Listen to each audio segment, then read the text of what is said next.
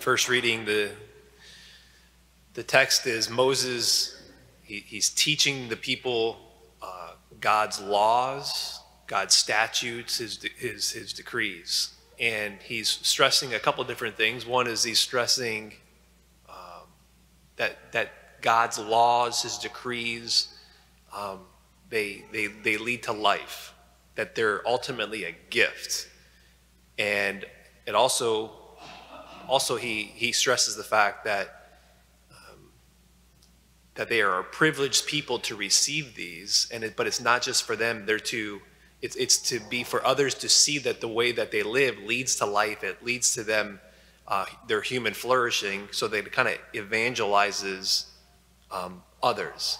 And then the last thing we heard here, he stresses the importance of the need to pass this on now to the next generation, and how specifically they need to be really on guard. They need to be really intentional. He says, take care. So everything he just said, take care and be earnestly on your guard not to forget this. To not forget that God's ways, his decrees, his statutes are a gift, that they lead to life. He says, nor let them slip from your memory as long as you live. And he says, then teach them to your children and to your children's children. Be intentional that this gets passed on to the next generation, so it's not forgotten, so that the generations to come don't have these as gifts, that they don't have God's ways that leads to life. So like the intellect needs formation. The intellect needs formation, like we so that we know what is right and what is wrong. And I mentioned can't remember, today's Thursday, so it was either earlier this week or last week. We talked about cognitive dissonance, right? Where one's belief or one's behaviors and actions doesn't match their what they believe. And so what happens is that dissonance inside of them, they end up changing their beliefs because the interior spot of like, hey, my actions are not matching what I believe. So one changes their beliefs. You have a couple generations of that, like on a mass scale. Things don't get passed on from one generation to the next generation.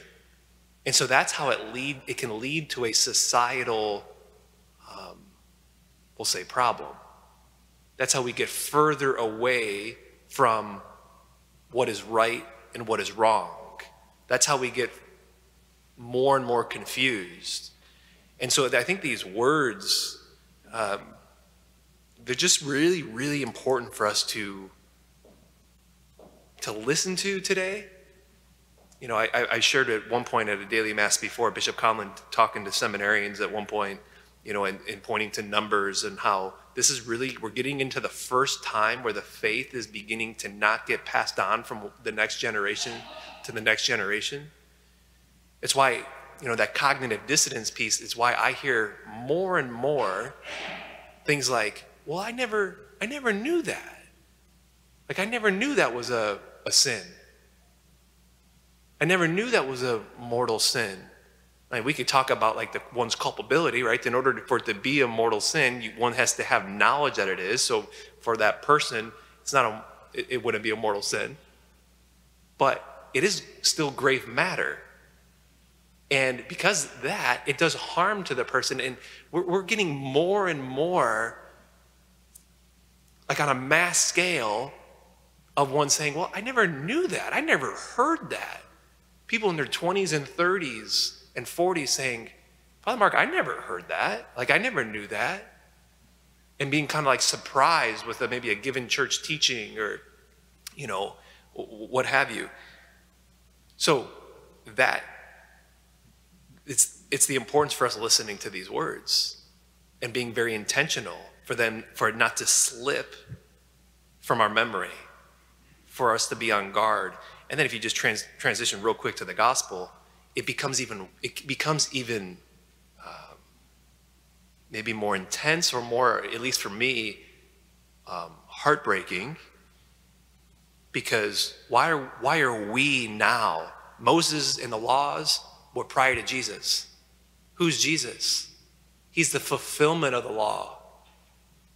He's what the law ultimately points to. So now we're post-resurrection, you and I are. We're post the God coming, who's the fulfillment of the law. So it's God living in us. It's the Spirit being in us. It's having that opportunity to be baptized and having God in us. And the ramifications for that, the implications of that, is our identity. Knowing that I'm known, that I'm loved.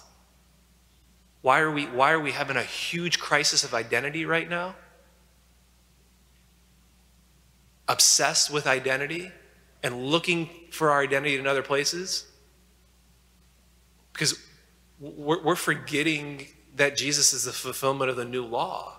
We're forgetting our identity as beloved sons and daughters. And so maybe for us today to take care, listen to the words of Moses here, for us to take care as a society, for us to take care as a church community, for us to take care as a family. To take care, to be earnestly on your guard, not to forget, nor let them slip from your memory as long as you live, but for us to teach our children and our children's children the way to life, which is Jesus Christ.